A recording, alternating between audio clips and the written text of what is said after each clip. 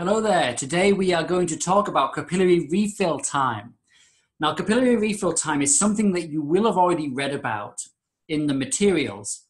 Now, certainly some of you will have already been using capillary refill time as a method for assessing our patient's circulation. Then there will be others who have neither read about it, never heard about it, and never experienced using it. Now, capillary refill time is something that is extremely important to you guys as paramedics. So please get into the habit as soon as possible in using it as part of your routine assessments.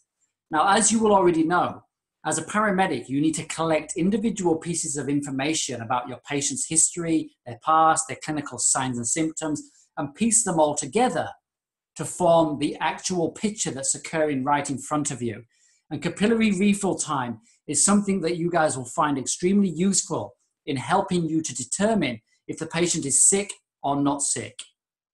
So, as you can see on here, you can see somebody pressing down on somebody else's finger. And basically what they're doing is they're compressing the finger and they're pressing the capillary bed, stopping the circulation in the capillary bed. Now, the idea is in a healthy circulation, the moment you lift the finger up, the blood should return back to the finger or wherever you're pressing down, therefore being a good sign.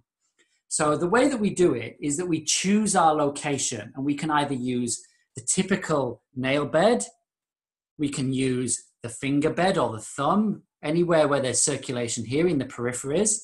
We can choose the forehead, we can choose the chest, which is the central capillary refill time.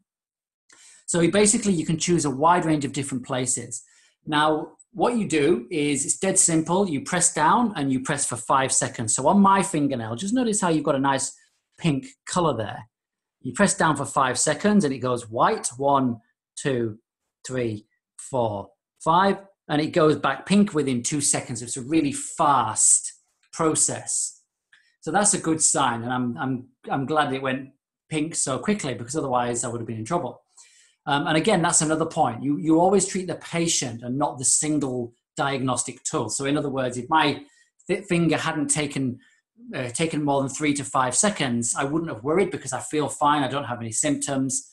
So in isolation, it's not that useful.